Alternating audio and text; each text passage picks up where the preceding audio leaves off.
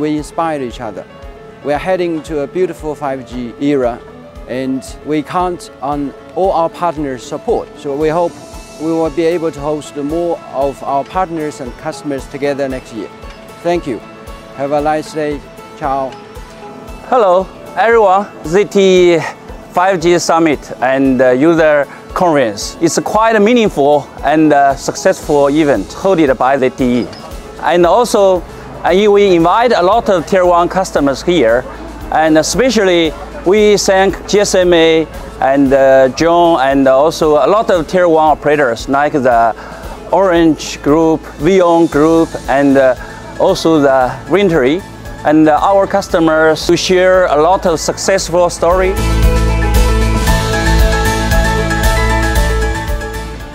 Absolutely exceptional event.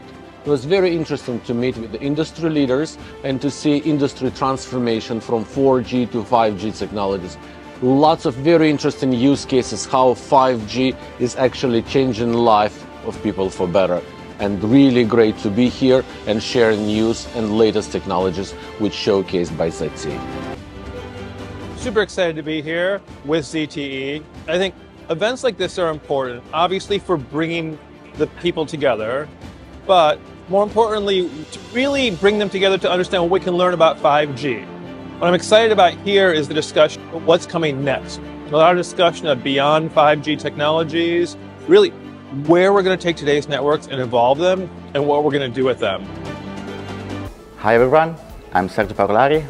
I represent ZTE in 3GPP, and I'm very excited to be part of this event, and particularly happy to try to explain how ZTE is contributing to the global effort to define what will happen beyond 5G, so 5G advanced and then 6G.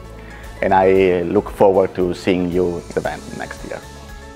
Very pleased to be here at the ZTE Summit. Fantastic event, very much looking forward to the discussions here.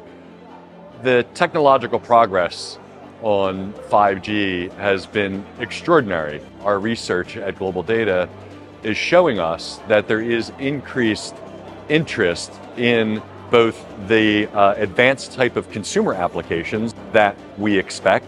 You can perhaps look to the metaverse as one example of the type of application that people are eager to investigate more, and that would drive them to the advantages of 5G. So, one of the interesting things, what I'm looking for in this conference is more guidance and insights from the broader community in terms of where 5G is going, a sense of the technologies and where they are in terms of helping actually to monetize the investments of the operators. And I think, one of the big things about this is really just getting more insights. Certainly things, despite the best efforts over the last couple of years with all these virtual conferences, it doesn't beat in person to really hammer home different insights than what you would normally get as an analyst. Hi, my name's Sean Collins. I'm the chairman of CCS Insight. I was absolutely thrilled to be able to join the 5G Summit and User Congress this year in Italy. There's a few things that I really enjoyed about this. I think the first one was just being able to get back together again. I think bringing a lot of people together, I think over 300 people are here this week, was really interesting, both in the exchange of ideas and chatting and listening to people's understanding and behavior and plans for 5G, but also just being in people's company and having that transfer of ideas was really engaging and interesting. I was really taken by the fact that 5G, and particularly ZTE's progress in 5G, has really come on a great deal in the last 3 years as well.